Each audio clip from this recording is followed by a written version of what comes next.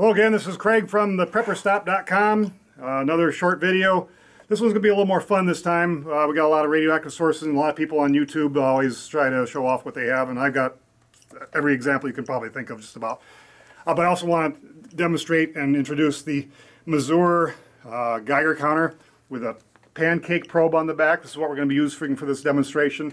Have these for sale at the Prepper Stop as well. It's a nice unit. I actually go all over the country and take long-term background radiation readings with every city I go to. I turn it on and leave it on all night, and in the morning gives me an average of the background radiation of that location. And I enter it on the website, forbiddenknowledge.info, go to the radiation page, and you'll see all the readings I've done, at least at the time of this recording. I'm continuing to do it.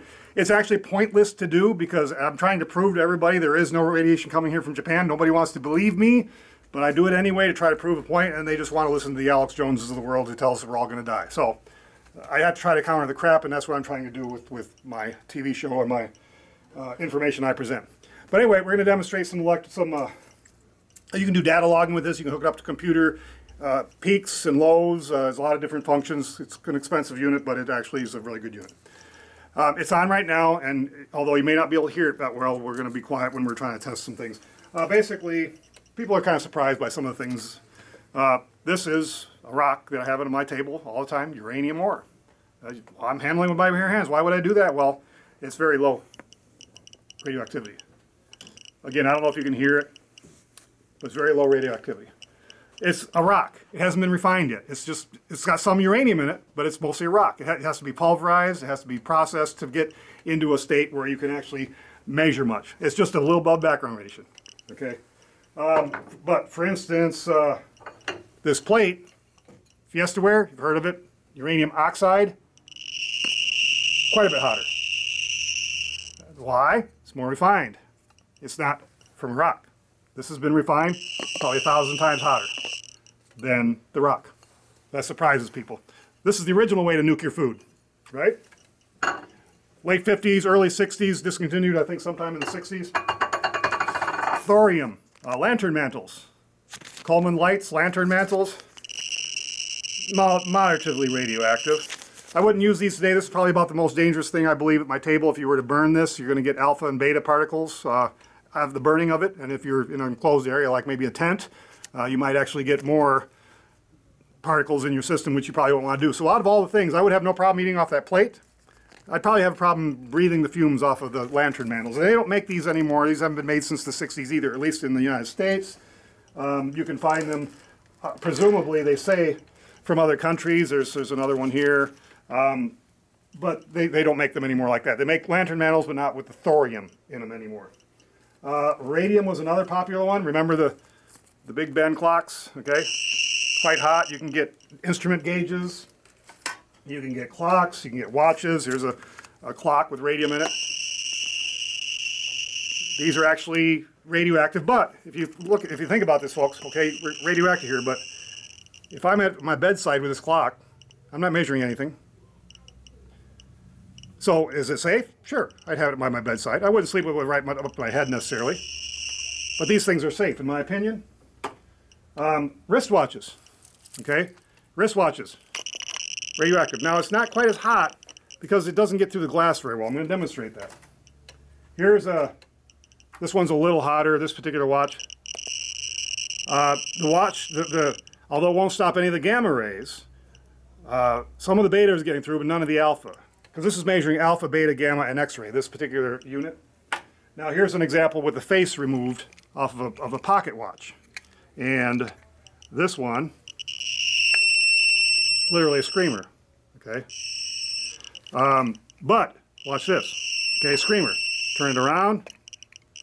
Now what's happened there? Very low.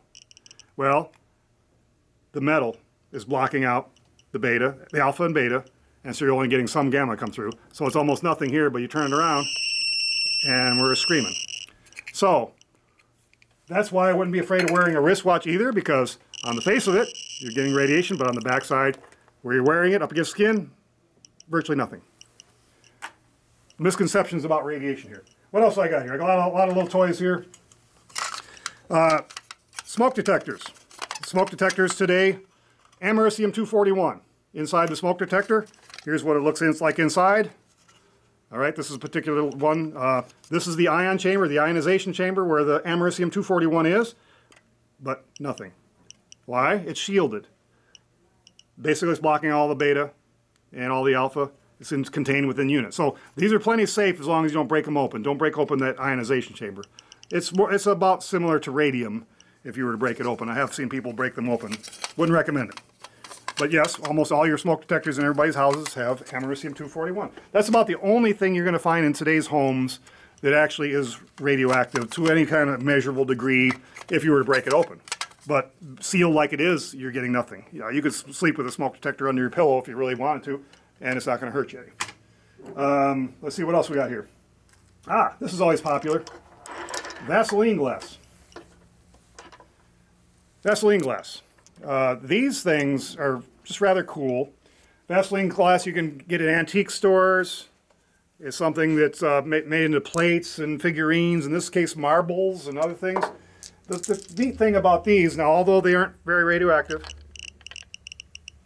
very, very low. In fact, I know somebody in Virginia that does lectures about radiation. He actually swallows one of these during his lectures. I don't recommend that also, to show how safe they are. Very low radiation, but the cool part about these, if you haven't seen them, and I'm not sure how it's going to show up in this light, but they luminesce under UV light.